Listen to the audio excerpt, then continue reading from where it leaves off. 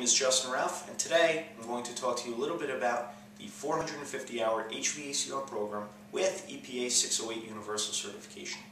Now, when I talk to you about HVACR, I'm talking to you about heating, ventilation, air conditioning, and refrigeration.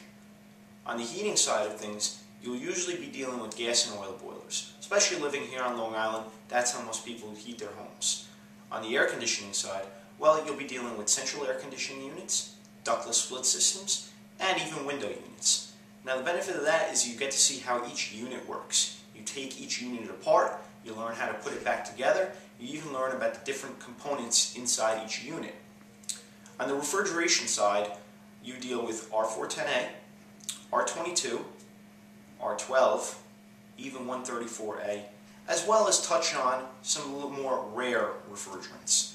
Now, when it comes to getting EPA 608 universally certified, you will take that exam when you get close to completing the course. Once you have a universal certification, that will allow you to purchase and handle refrigerants when you get out into the field.